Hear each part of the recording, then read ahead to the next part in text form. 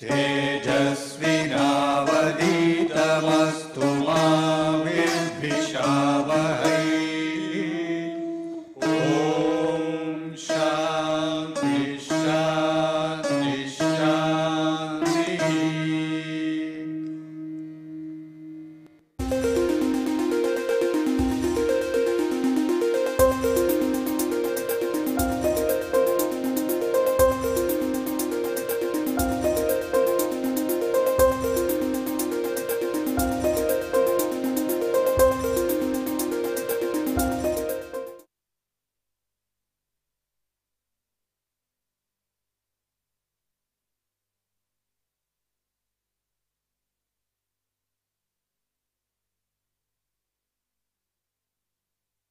Welcome back everybody to the lecture on computer graphics. We are into the second lecture of three-dimensional transformations. Okay. In the first lecture we had seen the general form of the transformation matrix and also the significance of the different parameters in three-dimensional space. Using homogeneous Cartesian coordinate form of representation of a point, we basically have four elements forming a row or a column vector to represent a point in 3D, and henceforth the transformation matrix is basically a 4 cross 4 matrix. Okay. And we had seen the in the partition matrix that the top left 3 cross 3 are responsible for all the affine transformations, typically that is rotation, reflection, scale, shear, and the 2 row matrices are responsible for perspective, transformation and translation.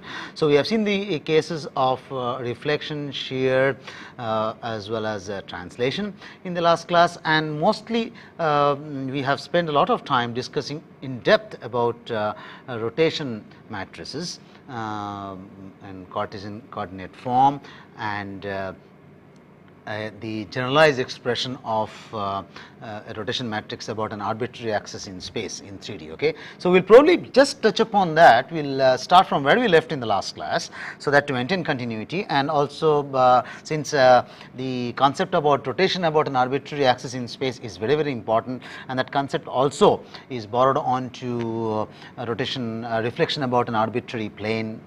Also we will see that the same type of concepts are used. We will probably look into the fact that how did we do a rotation about an arbitrary axis in space. Remember, in three-dimensional Cartesian coordinate form, left and right hand system, we have an arbitrary axis for which the direction cosines are known, and we have to rotate by an angle theta. Okay, and a point or an object in 3D must be rotated by an amount theta, and we look back into the slide and we find that the steps of this transformation are given to you. So, we assume that we want to perform a rotation by theta degrees, as you can read, about an axis in space passing through a point. So, the axis must be passing through a point x naught, y naught, z naught, and the direction cosines of that axis are cx, cy and cz respectively. Okay. The corresponding, we need 3 parameters for direction cosines. Now, we will see later on how direction cosines can be specified. If you are not clear about it, you must go back and read coordinate geometry books about direction cosines. First of all, so let us go through the steps. The first step says translate by an amount t depending upon x naught, y naught, z naught. The number 2 step is next we rotate the axis onto one of the principal axis, and that was the important step which we discussed. That means we need to rotate about x and then about y, and that will help the axis coincide with the z axis, and once that is done we rotate in the third step by an amount theta degrees about the z axis, for which the expression of the rotation matrix elements are all known to us, and then we undo the rotation. That means in step number 4 and 5 we undo whatever we did in 2 and 1. So, once 2 is known, 4 is known, expression for 3 is known, and 1 and 5 are very straightforward because they are translation. So, just revisit what we did in step number 2, because that is the most important part. Once the step 2 is solved, all the others fall in place. So, let us look at step number 2. The figure which describes and helps us to understand the rotation about the x and the y axis, and we will place the axis OP and along with the z axis. So, if you look at the figure, Cartesian coordinate system, again x, y, z, OP is the axis about which we have to rotate by an amount theta, and this axis OP must coincide with the z axis, and then we can rotate about z. So, the step number 2 involves two smaller steps. In fact, one is rotating by an amount alpha about the x axis, and then by an amount beta about the y axis, and so two rotations of the axis OP, one about x, which will bring the axis OP on the xz plane. You have to visualize yourself. I will show in the next figure that if you rotate by an amount alpha about the x axis, the axis OP will now fall on the zx axis. So, that is the first step of rotation for step number 2. So, after first step of rotation of the axis OP, it has now fallen on the xz plane. So, this figure shows that the first step of rotation is over, and then we have to rotate by an amount beta about the y axis, and that will place the axis OP on the z axis. Okay. So, I'll roll this figure back for you to visualize properly how the axis OP has coincided with the xz plane. So, this was the first scenario. So, you have to visualize in 3D that if you rotate about the x axis by an amount alpha, and of course, the direction cosine Cx, Cy, Cz, etc. Are also shown in the figure. The small d is basically square root over of Cy square plus Cz square, and so using those values of d and Cy, we can find out the value of alpha. And once the rotation about alpha takes place, the next figure is, which has been shown to you earlier, is that axis OP now coincides with the zx plane, and then again you rotate by an amount beta, because beta is known, because Cx and d are all known. We have done this in the last class, and the OP will coincide with the z axis. Okay. So, coming back to the final transformation matrix for 3D rotation about an arbitrary axis, the first transformation is the rotation, then first transformation is the translation, followed by two rotations about x and y, finally about z, and then undo in the opposite sequence ry inverse, rx inverse, and t inverse respectively, where the corresponding expressions for the matrices T, Rx, rotation about x is given here, rotation about y is given here. We all derived this in the last class, but just revisiting again, and I also requested you to multiply all these matrices and get the final form for M. It will be a 4 cross 4 matrix, and the final rotation about Z, this we all know. So, to apply this Z, we actually have to use T, Rx and Ry. T will help the origin to move to the line, or the line to move to the origin. Rx and Ry will help the axis OP coincide with the Z axis, where we can use Rz to rotate about the Z axis. So, this is the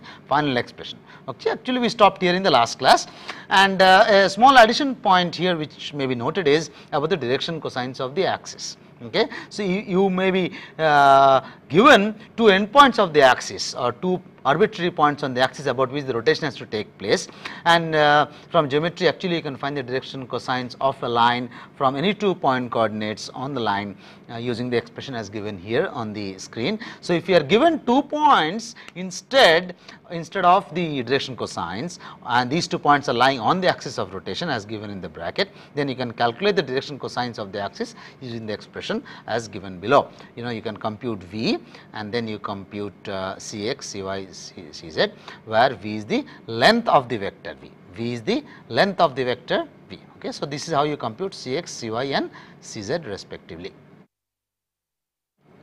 Well, using the same concepts, we move on to reflection through an arbitrary plane, and you remember, as we had rotation about an arbitrary axis, and the axis had to be coincided, or basically brought in line with the z axis. Similarly, now if we have an arbitrary plane and we need to provide a reflection, we can't do that straight away. What we have to now do is bring this plane and coincide with one of the orthogonal coordinate planes, x, y, z x, or x, y, y, z, or z x, and then we can apply the reflection matrix. Okay. So, the concept is similar. That is why to the concept of rotation about an arbitrary axis, only there we employ rotation with respect to z axis. Here we actually in the middle employ reflection. Okay. So, method is similar to that of rotation about an arbitrary axis, and conceptually similar. I hope you can understand the sequence with respect to the expression as given here, and you can compare this expression with the expression given for a generalized rotation about an arbitrary axis.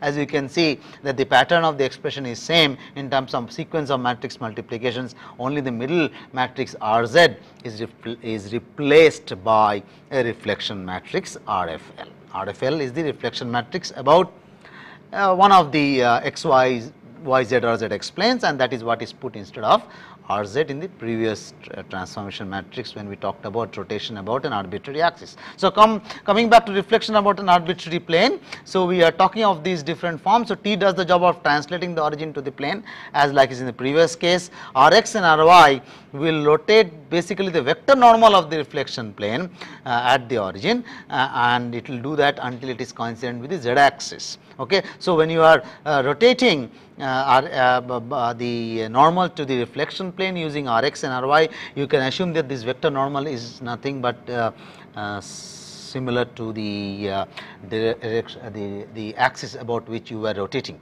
Okay. So, you can visualize that OP axis. You remember when we rotated about an arbitrary axis OP, that OP can be visualized to be a normal to a reflection plane. So, when we are actually rotating the axis and coinciding it with the z plane, it is the same thing is done here. Only what happen is we are not doing rotation, but we are doing a reflection, and now after the Rx and Ry operations of rotation, successive rotations, the reflection plane which was arbitrarily in space will now coincide with the xy plane, or because the normal has coincided with the plus z, so this is plus z. So, and this is the xy. So, the plane has become xy, and we can employ a reflection across or about the xy plane, which expression for which it is known. So, FL is the reflection matrix about xy plane or z equal to 0 plane. Okay. So, that is understood. So, we move on to different concepts of 3-dimensional transformations now. Basically, we have understood the different affine transformations of rotation, reflection, scale and shear. In the last class, we have studied in greater depth about arbitrary rotations, arbitrary reflection, translation also we know. The most in fact, the only transformation which is left now is the projective transformation or perspective transformations. And before we learn or understand more about it, we will just go through a few terminologies which are necessary to understand about projective geometry and whether it is perspective or orthographic. And we need to know about what are called the spaces. Okay. There are various types of spaces existing in both coordinate geometry and computer graphics literature. Object space. Okay. We talked about object modeling, not in details in any previous lecture, but in the introduction where we said that you have to basically define the geometry and then define your object, its location, its size, its parameters and attributes, and they are defined with respect to a space, 3-dimensional space or 2-dimensional space, mostly 3D in this case, since we are talking about 3-dimensional transformation. So, let us visualize everything in 3D. You have to define an object in 3D, and it is defined in the object space. It is also called the modeling space, where you can model a sphere, a cylinder, simple objects or any complex structures made up of building blocks, we will talk about 3D modeling more later on, but you can visualize small objects can be joined together and made a complex object. So, and that those objects are all defined in the object space or modeling space. Okay. We also have the world space, where you have to position the object somewhere in the world. Okay. So, you have made your objects, you need to position them, orient them, and scale them if necessary, and position them basically somewhere with respect to the world coordinate system, and that is what is called the world space, where the scene and the viewing specification is made. Okay.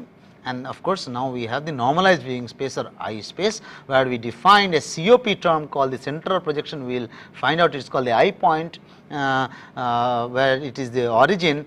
The I point or the central projection, the COP, will define that later on in the next couple of slides, is at the origin, and we are basically looking down the z axis. So, that is the I space or the normalized viewing space. Sometimes this space and the world space sometimes are considered to be identical, but they could be different. Okay. Nobody stops you from having two different spaces. 3D image space, yes, we need it for the projection space. So, we are talking of a 3D projective space where the dimensions are all normalized. The dimensions are in the range -1 to +1 in x and y axis, and it is in 0 to 1 in the z axis. So, basically it is something like a 3-dimensional rectangular parallelepiped, not exactly a cube, because the z axis dimension is less than the x and y rectangular parallelepiped. We will see basically this projective normalized 3D image space later on, if not in this lecture, when we talk about different algorithms for projective geometry and trying to draw 3-dimensional pictures. This is very important, and it is where we will say that the image space hidden surface algorithms work. Hidden space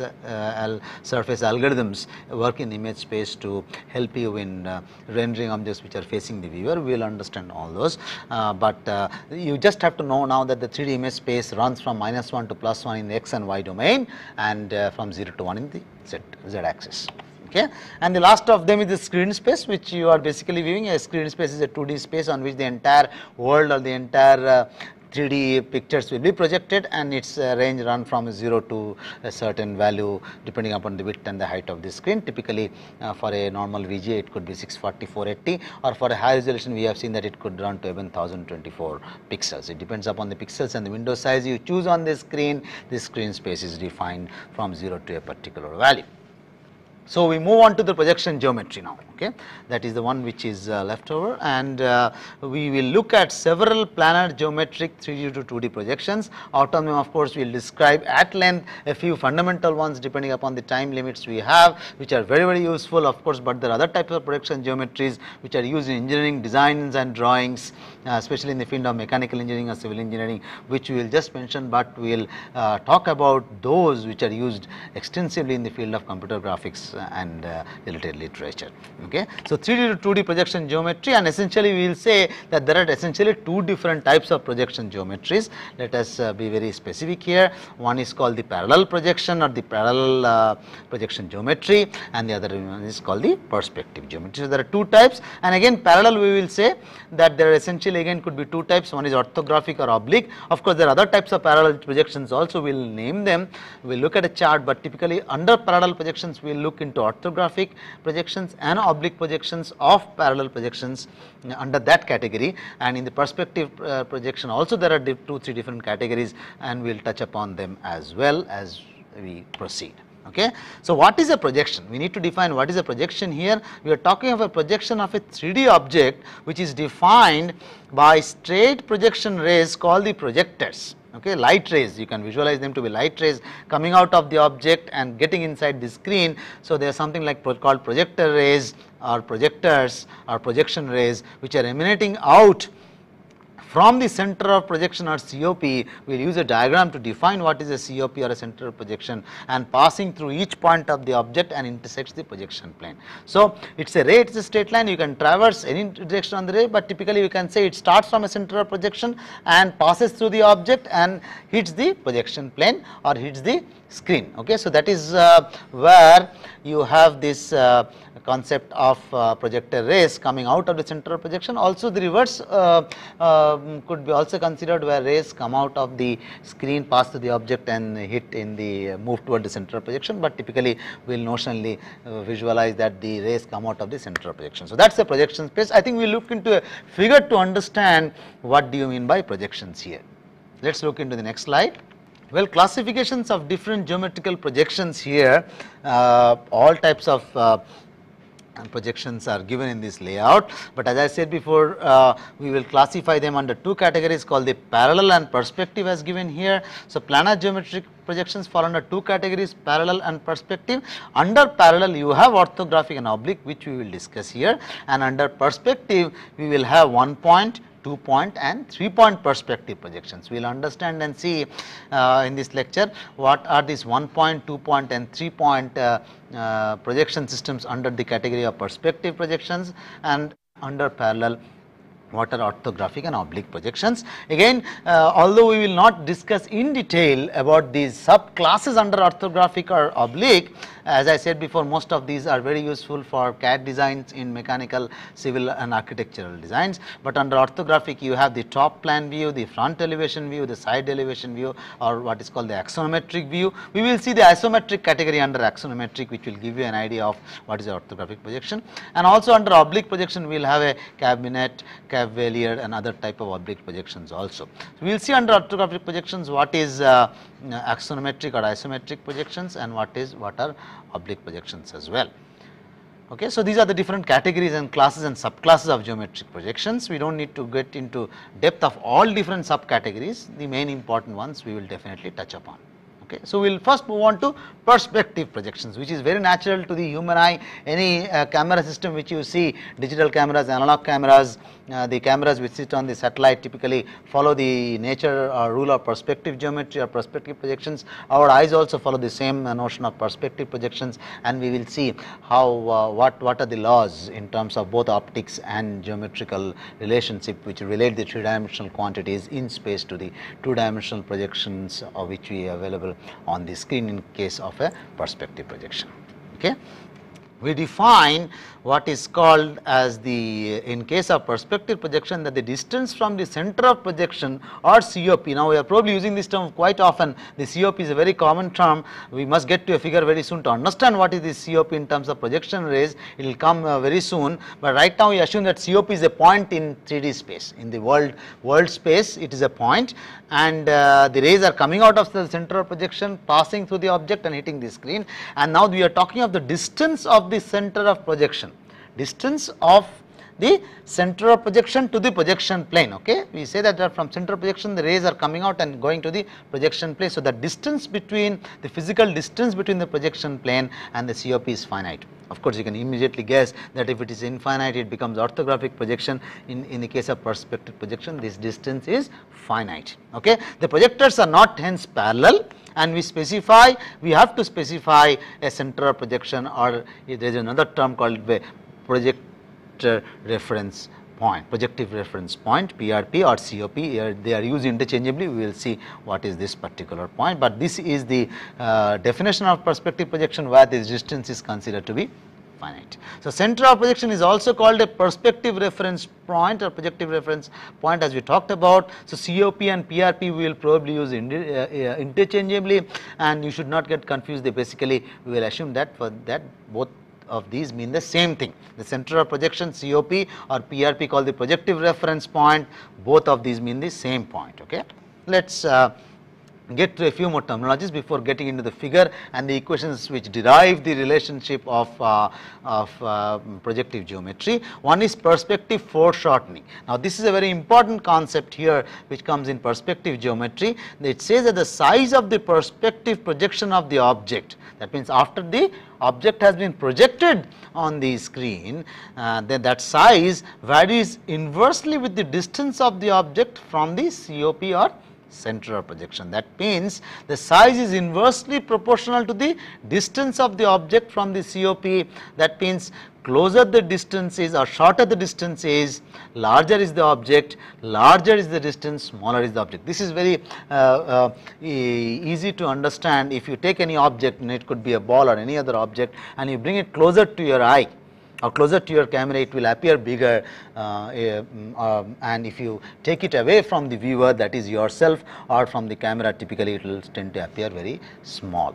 Okay. So, that means perspective projection does not give you the actual idea of what is the size of the object, because a small object closer to you could appear bigger, and a large object which is quite far away from you may appear smaller. A typical example, when we look at the sky and try to observe the sun and the moon, typically of course it is very difficult to visualize both of them or see both of them together on the sky. Sometimes they are visible, but typically in the daytime, if you try to understand the size of the sun, and in the full moon day, full moon nights, try to observe the size of the moon, typically in most cases you will find that the size of the moon, which is clearly visible on a clear sky, appears much larger and bigger than the size of the sun.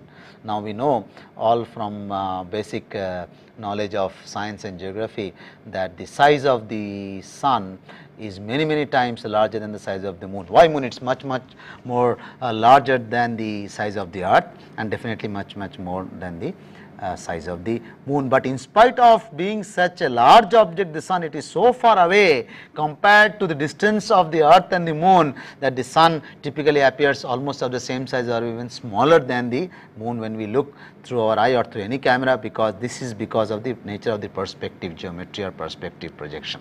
It is, and this concept which you can see for yourself, take an object, a large object, a ball, it could be a football or a tennis ball or a cricket ball, whatever the case may be, and bring it closer to your eye, you will find that, or closer to a camera, you will find that the size of the object grows bigger, and when you take it away from the viewer or take it away from the camera, the size of the object starts to shrink. Okay. This is an effect of perspective foreshortening, because the sentence as it states on the screen, that the size of the projection of the object varies inversely with the distance. So, distance large, size is going down. If the distance is becoming shorter, the size goes up. Sun and the moon was an example I talked about. You can try this experiment yourself right now with any particular object. Take an object far away from you, appears too smaller, and when you bring it closer, it appears bigger. So, that is the concept of what is called perspective foreshortening. We will see with examples of equation how we can model this. There is a concept of a vanishing point in perspective geometry. Well, let us read the definition as given in the screen, and then I will try to explain what is this vanishing point. Also, we have figures describing what is a vanishing point. This definition says that the perspective projection of any set of parallel lines that are not parallel to the projection plane converge to a vanishing point. Now, this is a very interesting and a confusing definition if you have not heard. See, there is a concept of a converging and parallel. Now, we know all from geometry that parallel lines, lines which are parallel, never intersect, even at infinity, or basically intersect at infinity. But we are saying we are talking of a finite point called a vanishing point, where these parallel lines tend to converge or meet in the projection geometry or in the projection plane. I will give a simple example of how to visualize this vanishing point. Well, if you stand yourself on a high road, okay, a long straight road, preferably linear and straight, you can stand on a railway line. Of course, you have to be very careful that you don't take up the hazards of standing when there is traffic on either the road or on the rail track. But assuming those things are taken care of, and you are able to stand yourself on a rail track or a road in the center and look along the direction of the road, standing on the center of the road or on the rail track, and assuming that the road and the rail, whatever the case may be, is straight. And what do you find? You know that the end of the two roads or the rail tracks are parallel. That is how the railway line moves. But as you keep looking longer and longer farther away from you along the rail track, you can start to visualize, it seems now as you go towards the horizon or towards the end of the rail track, when you start looking, you are not traveling, you are standing basically, those two lines tend to meet. They seem to converge at some point, which is at a very far distance, a distance you probably cannot see where they are probably meeting, but you know, okay, at some point they are meeting, because you are seeing a perspective projection of a point at infinity, and a perspective projection of a point at infinity can be finite. This vanishing point is a point which is actually at infinity. Why? Because this is the point where two parallel lines meet, the two tracks of the railway line, you know. Since they are parallel, they will only meet at infinity. So, that point is at infinity, but the projection is a finite point. It is called the vanishing point, because that projection when we take onto the projection plane, which is your eye when you are seeing that railway track, it is called the vanishing point. It is a finite point in a two-dimensional plane. We will see with an example what is this vanishing point, and what is and it is also related in some sense with perspective foreshortening, not very directly, in indirect manner. And here is the example of a projection, perspective projection geometry and a z-axis vanishing point. Here there are two figures, as you see on the screen, they are actually same. Let me explain taking the left hand side first, because that's, I will say, is a 3D diagram, whereas the right side one is a two-dimensional diagram. I must say this is given in the book by Foley Vandam, and from there we have borrowed it.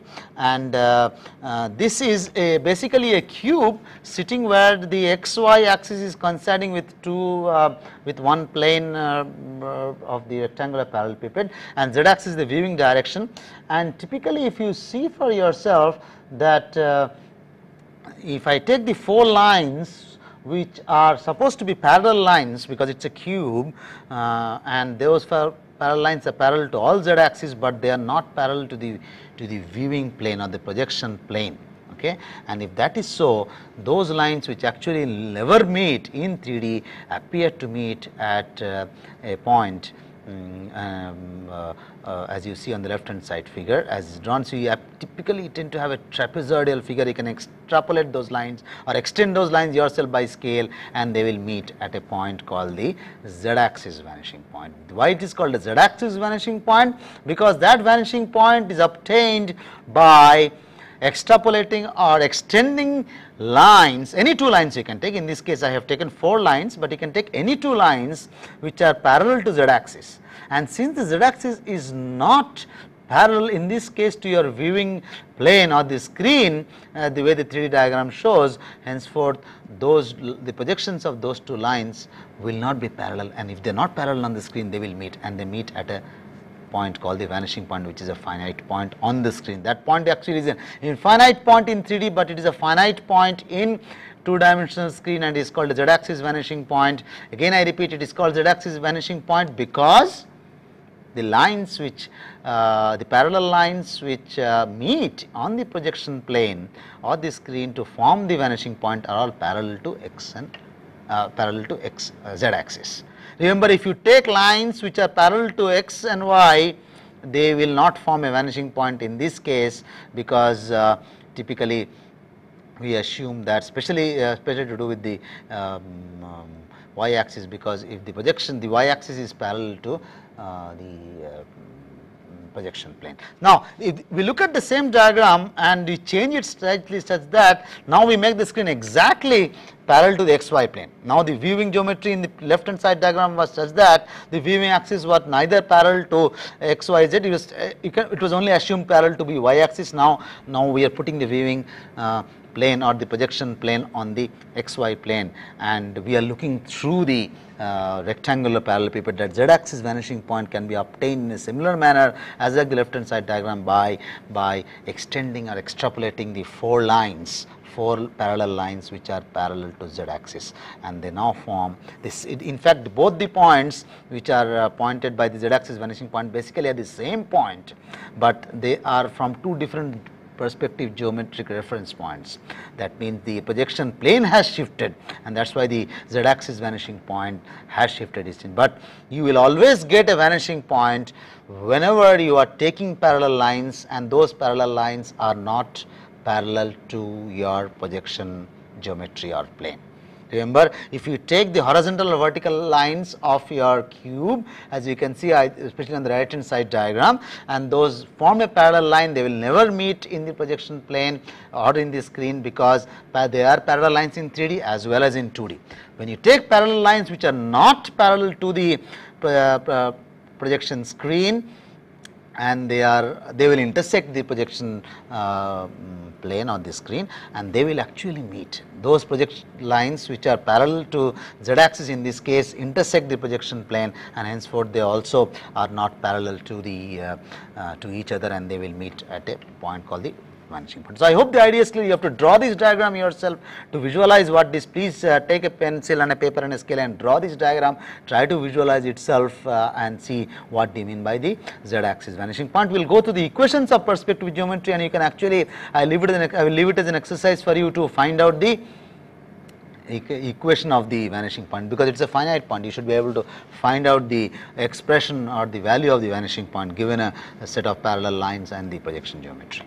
Okay. Now, this is the typical example of a projection plane or the projective geometry, where as you can see, you have an x, y, z axis, the 3-dimensional scenario, and you have the same cube or rectangular parallelepiped, and now you have the first time the center of projection, which is marked as a large dot here in the center of the screen. This is the COP or the PRP, perspective reference point or center of projection, COP or PRP, and rays come out of the COP or PRP, cross the projection plane and intersect the object.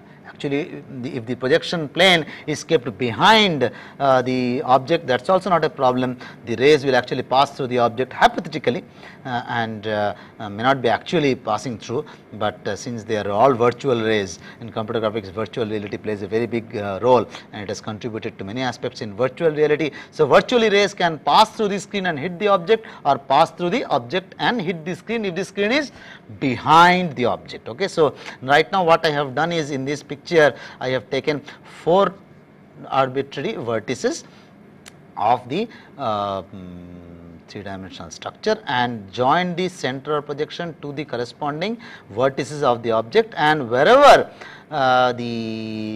those projection rays or projectors as you call it, intersect the projection plane as given here, the gray colored plane here, we get the projection of that point on the projection plane, and the projection plane normal is also given here. So, that projection plane normal in this case we can assume it to be along the z axis. So, center of projection is on the positive z point and looking towards negative z, or you are looking towards origin, and rays intersect the plane and then strike the object, and you get the projection of that 3-dimensional structure on the projection. So, this is the diagram which illustrates what is my center of projection, which is at a finite distance from the projection plane, and the object actually could lie between the projection plane and the COP, or it could lie behind the projection plane. Nobody stops you from visualizing and considering any sort of scenario where the projection plane could be almost anywhere with respect to the COP and the corresponding object. So, now you can see, you can now try to visualize the diagrams of the vanishing point with respect to this figure. This was the diagram which was illustrating the vanishing point. Remember, there is no COP here in the true sense, we are not able to see the COP, and do not confuse the z axis vanishing point with the COP. Z axis vanishing point or any vanishing point comes due to the intersection of parallel lines. Projections of parallel lines in 3D are taken, or their projections are taken, and they become not they are not parallel anymore in the projection plane, and when if they are not parallel, they will meet. If they are not parallel, they will meet. In 3D they are parallel, but in the projection plane they are not parallel, and hence they will intersect to form a finite point in 2D called the z axis vanishing point. Z axis vanishing point or any vanishing point is a finite point in 2D, and it is basically a projection of an infinite, a point at infinity, where parallel lines in 3D will meet. So, that is very interesting, and in this case center of projection is again a virtual, but easy to visualize. This is more to do with projector rays. To get a projection of an object on the projection plane, you need the center of projection to be defined with respect to the axis and the projection plane and its normal, otherwise you cannot draw the rays. Once the COP is defined, you draw the rays from the COP or PRP to the object. Intersection of those rays with the projection plane will give you the projection points, and you can construct the projection of a 3D object onto 2D. Well, we had talked about z axis vanishing point. This is an example of a x axis vanishing point and z axis vanishing point together to describe again. And as you see here, that the center of projection is defined. We have XYZ axis here. I hope you can see it, and then we have again have a cube defined here, and XYZ. So, the one of the vertices of the cube is at the origin of the coordinate system. We have a projection plane. Interestingly, this projection plane is we assume that is parallel to the y axis. The z and the x axis intersect that plane, but the y axis does not intersect that plane, because we can assume that it is the y axis is parallel to the projection plane, and as long as the y axis does not intersect the projection plane, any lines which are parallel to y axis will also be parallel in the projection plane after they are projected. So, now as you can see here, since the x axis and z axis will intersect the projection plane, and what I have done basically is taken all the 4 plus 4 about exactly basically 8 vertices of the cube and try to project all of them on the projection plane.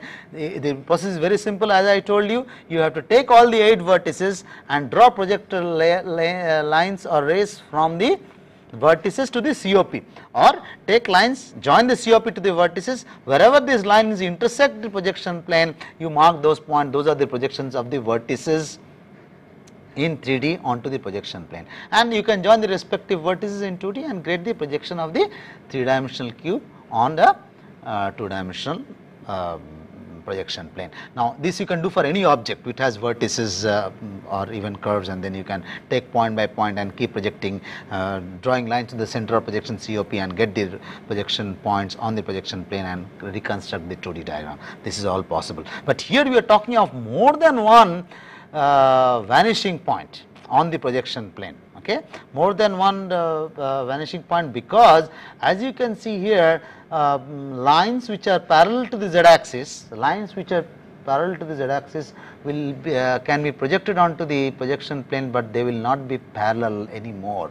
They will not be parallel anymore because the z-axis intersects the projection plane, and hence the projections of parallel lines which are parallel to z-axis will now meet at one point called the z-axis vanishing point. Similarly, lines which are parallel to x-axis will also not be parallel anymore to the projection plane, and they will meet and form x-axis vanishing point. Why don't we have a y-axis vanishing point? I did tell you that we are assuming in this figure, it is again borrowed from the book by Foley, Vandam, 4 authors on computer graphics principles and practice, where this diagram shows that these 4 lines of the cube, which are all parallel to y-axis, form parallel lines as projections on the projection plane. That means, if you take these 4 lines on the cube which are all parallel to y-axis, since the projection plane is also parallel, to the y-axis, these parallel lines in 3D will also form parallel lines in the projection plane. You can try this out using the COP, and it is also almost evident in this figure. As vertical lines, which are all 4 vertical lines you can see in 3D of this cube, 3 continuous line and 1 dashed line at the back. There are 3 1 plus 1 4 such vertical lines of the cube, and they have formed 4 vertical lines on the projection planes, and these 4 lines have remained parallel. They have remained parallel because the y-axis does not intersect the projection plane. If you tilt the projection plane and make the y-axis intersect the projection plane, then these vertical lines will not remain parallel in the 2D after they have been projected. But in this case, I kept repeating that the projection plane is parallel to y-axis, and all vertical lines which are parallel to y-axis are also remain parallel in 2D, and so they will not meet in 2D, and hence we do not have a y-axis vanishing point. Since the x and z axis meet the projection plane, all 4 lines which are parallel to z axis will not remain parallel on the projection plane, and they will intersect and form a z axis vanishing point, and all lines which are parallel to x axis, okay, they will not remain parallel on the projection plane once they are projected, and they will form x axis vanishing point. So, this is interesting that you can have a 1 vanishing point, 1 point, 2 point or 3 point projection system, and typically for simplicity 1 axis vanishing point is usually chosen, but you can have a 2 axis x and z vanishing point. You can also have a x, y and z axis vanishing point, where you take the projection plane in such a manner that all the axes intersect, none of the axes is parallel to the projection plane, they will intersect at one point, and if that is the case where all the 3 axes meet at some point with the projection plane and none of them are parallel, then you also have a 3 axis vanishing point x, y and z respectively. So, you remember the diagram which we talked about, where we had 3 different types of projective geometry. One was 1 point, 2 point and 3 point, they are nothing but an x, y or z in case of 1 point. This is an example we have just seen of a 2 axis vanishing point or a 2 point projection geometry problem. We can also have a similarly a 3 point perspective point, which is nothing but 3 vanishing points or perspective geometry. We will go through the equations of perspective geometry and camera models to understand before we move on to orthographic projection, and as we go along here, I have given a 2-dimensional projection of the 3-dimensional geometry, which we have just seen in a few slides before, the vanishing point or somewhere in between, where we talked of a COP and points coming out of the COP intersecting the projection plane and then going on and touching the point on the 3D. So, here if you see in the screen, you assume your screen to be x and z or y and z. So, if it is x, y is coming out towards you as you see on the screen. If it is a yz plane, your screen is a yz plane, x is coming out of you, does not matter. We have taken the origin of the coordinate system to be for our convenience for the time being. This is a special case, it is not general that the COP or the center of projection always has to be on the origin of the coordinate system, but in this case let us assume that. And the PP or the projection plane is at a distance f from the origin. This f is something similar to a focal length parameter or a perspective geometry parameter, and this we will see that how it is related to the focal length of the lens as well, not directly of course, but this let the PP or the projection plane be at a distance f from the origin or the COP in this case the same, and a point in 3D is given by this point Pxyz. So, the projection of this point Pxyz on the projection plane PP can be easily obtained by the concept we talked about, that is take a ray or join a line between P and O or COP and P. In this case, since O and COP are same, take a ray which starts from COP, intersects the projection plane and goes and touches the point P, or take a simple straight line which joins P and the COP or the origin in this case. Intersection of that ray with the projection plane gives the projection of a point P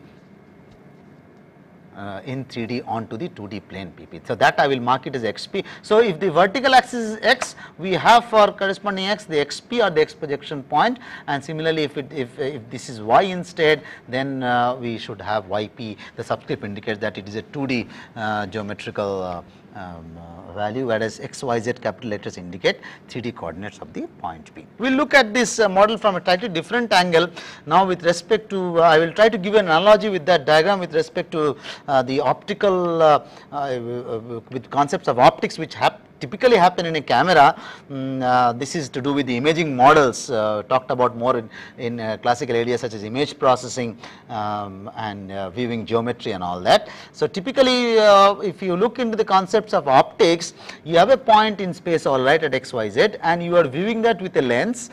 This is typically in the case of your eye or in the camera. You have a lens in the front and a retina at the back side, or you have an analog and digital camera where you have a lens in the front which you use to focus the object, and you have a screen or an array of sensors in the back side if it is a digital camera. It is an analog camera if you have a photosensitive film on which the object is focused. So, and that concept of optics says that rays which come out of the point P pass through the optical center of the lens. Pass through undeviated and will fall on the screen, which we will call as the image plane. In this case, it can be considered to be a projection plane. In this case, we will take as an image plane IP, and rays which are running parallel to what we call as the optical axis of the lens. In this case, the horizontal axis Z is the optical axis of the lens.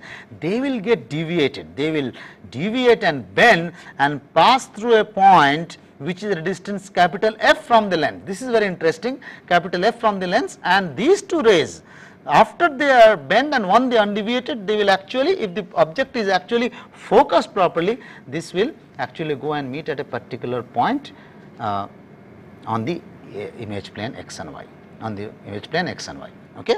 Well, if I remove the lens, now I can see, I can tell you that, well, I will remove the lens and I will also remove the ray which is bent. I will take just a central line and replace the same figure with this model. So, this is done in most image processing concepts of perspective geometry, where I will say that line passes through the projection plane at the lens, and the COP is somewhere where this point meets. Or basically what you can visualize is you can take the line undeviated which passes through the optical center of the lens, and take the projection lens the projection screen in front of the lens between the object and the lens, and when you have that, then this point XP or YP comes here, the origin becomes the COP, the origin could be taken here, and this is the projection plane X or Y and Z. So, there is an almost similarity or analogy which you have to visualize between this model considered for perspective geometry and the lens model which is coming out of optics theory. Okay. And we continue with the perspective geometry. So, this is the scenario which we were just talking about, and this perspective projection plane PP as a distance F from the origin or the center of projection as it is called about. P XYZ is the point in 3D, and this ray which join the COP and the point in 3D intersects the projection plane at a point which has coordinates XP or YP depending upon whether the vertical axis is x or y respectively, we are viewing along the z axis. Okay.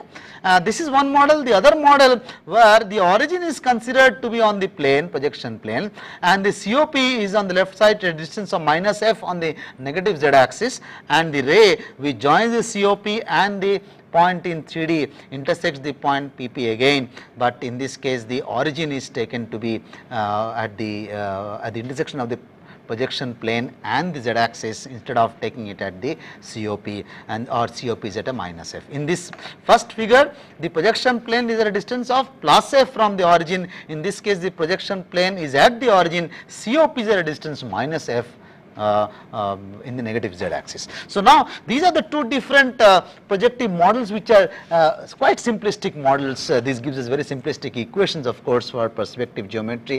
These are used in many image processing books as well. It is used in many computer graphics literatures as well, and with respect to these two figures we will see what are the corresponding equations of these two figures. They are almost similar. As you can see, structurally the figure is very same. Just is a question of whether you move the origin, take it at the COP or you take it the origin at the projection plane itself is the question. Of course, the question which you should arise is, where is the lens gone, as we talked about in a couple of slides back. Well, the lens is there, but we have derived this simple structure from the optics of the lens itself, and we don't worry about the lens anymore. We are worried about the 3D object, the origin of the system, and the projection plane where the projector ray which joins the COP and the point P intersect. So that is the point where we have the projection of the 3D onto the 2D projection plane, and that's all is interesting for us, and that gives us very easy equations which you can write yourself now using similarity of triangles and derive equations and derive the expressions of xp or yp in terms of x, y, z, and the f, the parameter for projection. You can change that distance between O and COP in this case, or between the projection plane and O, and that parameter f actually controls what is going to be the value of your projection point xp or yp on the projection plane. Remember, the projection plane is in 2D, so it's a small xy domain, and in the 3D the point is in xy and z domain. So let us look at the equations of perspective geometry next corresponding to these two figures. So I will give you two expressions, and you can see they are very similar. A small difference exists as like the small difference in these figures itself, and here are the equations of perspective geometry.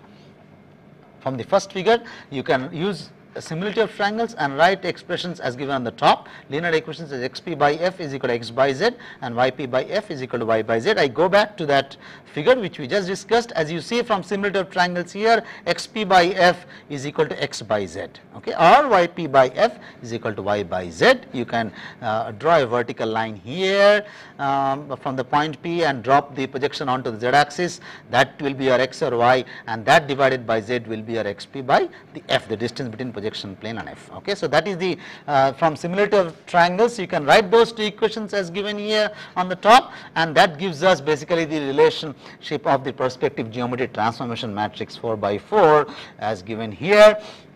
P prime, the projection obtained, the projection of a point on a 2D axis is m power multiplied by the point P, where the m power is the projection matrix as given here. It's almost an identity matrix except that the last row, last column is not unity, it is 0, and the last row you have to put a 1 by f factor. If you use this m power and then use P as the x, y, z one in homogeneous form, try to use this, you will get a P prime as your transform coordinates, and you will give the expression as given on the top row. So these are the equations with respect to the first figure. Let us just also look at the expression as given in the second figure, and this is the expression as given here. xp by f is x by z plus f. This is with respect to the second figure. You can write these equations yourself again using similarity of triangles, and these expressions when they are expressed in matrix form under perspective geometry will give a m power or the perspective transformation matrix as given here. You see that the expressions of both these matrices, as I promised you earlier, were same. This is actually an identity matrix with just the one factor 1 by f given here. In this case, of course, the difference between the two matrices is the last row, last column element is 0. So the two matrices have exactly similar nature except at one location where the last row, last column is different, 0 and 1 respectively, and you have the 1 by f parameter in the last row, which is basically takes care of the projection transformation parameter, and you can use this MPAR for both the two models. In the two expression, use P as your homogeneous coordinate system P x y z 1, use MPAR, post multiply that by P or P multiplied by the M perspective transformation matrix, and you get P prime, which will be basically in 2D homogeneous form, and you can get your expressions which are expressed in a linear or nonlinear and linear form as given in the two models on the top. So, we stop here with the discussion on perspective geometry, which we have discussed so far, and we continue next class with a few discussions on perspective geometry and also on the